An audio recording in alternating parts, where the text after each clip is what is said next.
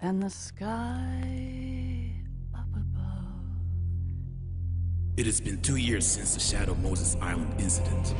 New York was suffering unmatched environmental destruction.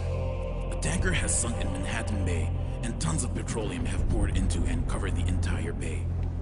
A huge water purification plant called Big Blue Apple was built in Manhattan Bay to clean up the mess. However, even a year after the accident, there was very little progress in the cleanup process. The polluted ocean area is still being closed. The Navy Special Forces Unit, Dead Cell, occupies this ocean plant. The name of the person leading these men calling themselves Sons of Liberty is Solid Snake, the hero of Shadow Moses Island. Ironically, the occupation took place on April 30th, the day Washington declared independence in New York. If this plant were to be exploded, all of Manhattan Bay will burn up in flames. New York will suffer devastating damages. Moreover, the US president was visiting the plant on that very day. Protect the president, prevent the explosion of the plant, and get rid of the terrorists.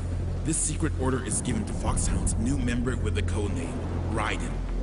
Raiden goes into the plant alone.